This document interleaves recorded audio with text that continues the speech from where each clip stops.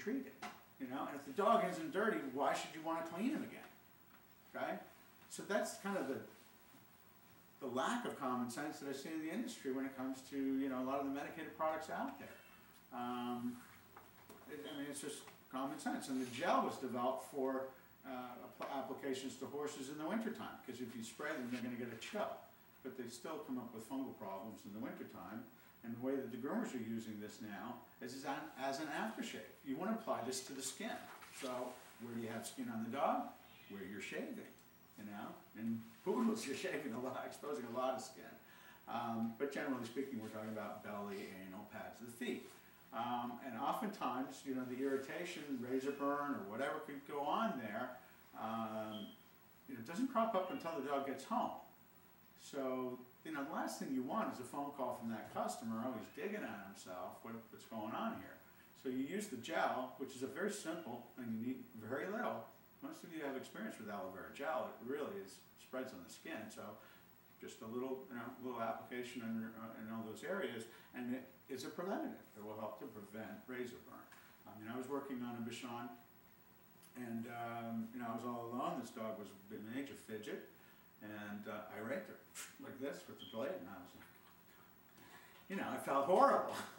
So I took some gel and rubbed it all over that affected area, and I checked her 10, 15 minutes later, and it was gone. I mean, it was so red, it looked like it was going to bleed. Gone.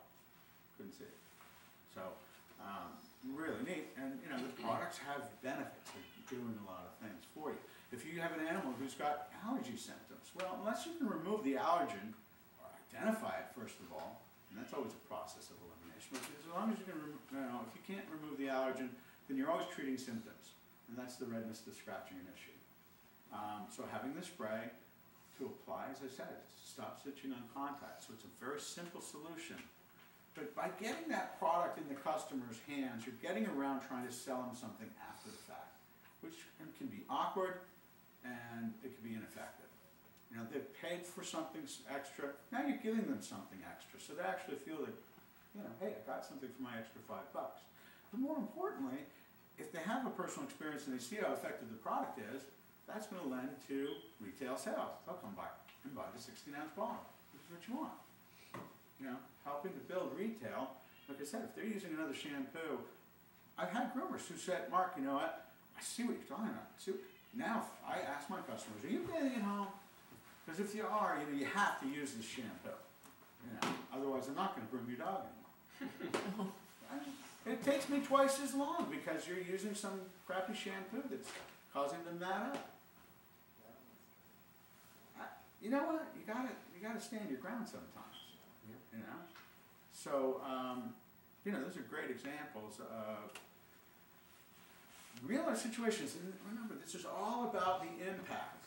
You know, you guys, I tip my hat because you come here to get a good education. But there's a lot more to running a grooming shop and running a business than being a good groomer. Knowing how to scissor and how to bathe, and you know, and identifying breed and cuts and all that stuff. You know, you're doing everything to invest in your success by coming here. You know, this is something that I felt needs to be addressed because it just what I know how dramatic the impact is on your business. It's the products that you use. You can make or break it. Okay. I noticed that Equus is already being sold in some of the chain pet stores and stuff like that. As somebody who may want to carry your product in my salon if I ever have one, how soon is it going to be before this or something comparable to this is going to be like at Walmart?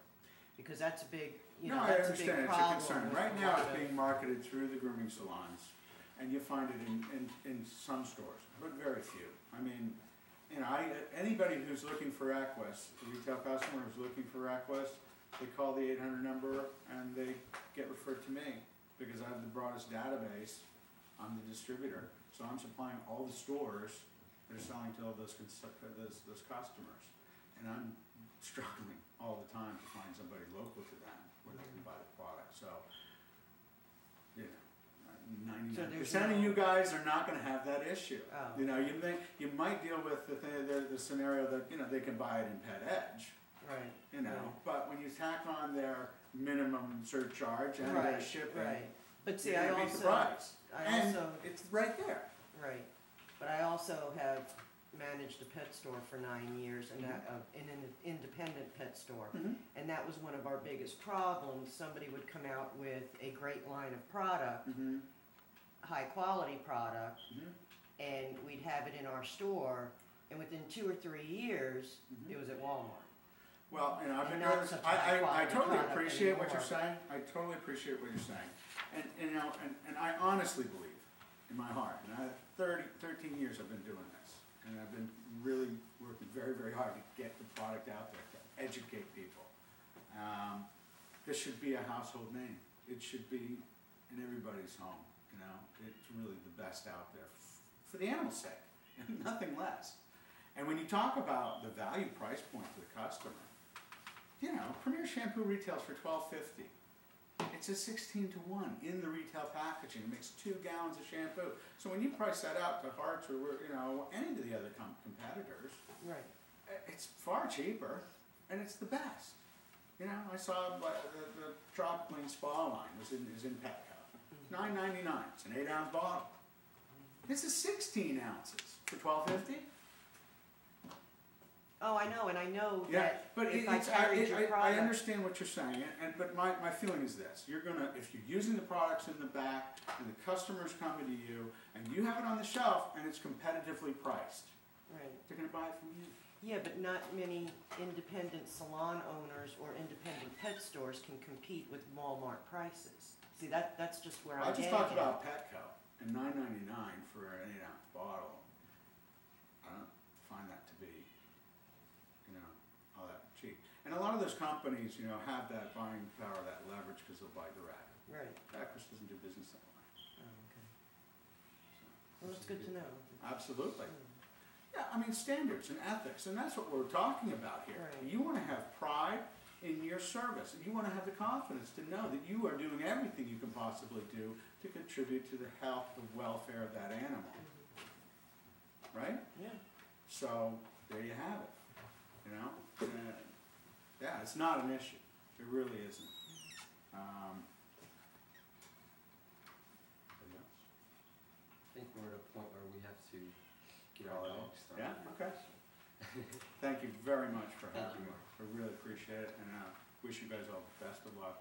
And note that if you ever have a question, if you ever need anything, call me anytime. All right? If Good we're luck. gonna order something, can we tell them you? Sure, I have a van full of product out there. Okay. Thank you, Mark.